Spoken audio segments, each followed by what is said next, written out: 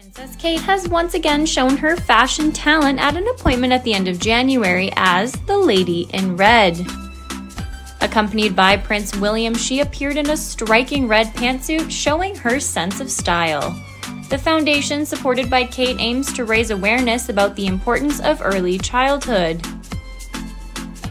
Kate highlighted her fashionable touch with an asymmetrical Alexander McQueen blazer and matching pants. She paired it with eye-catching geometric earrings by Chalk.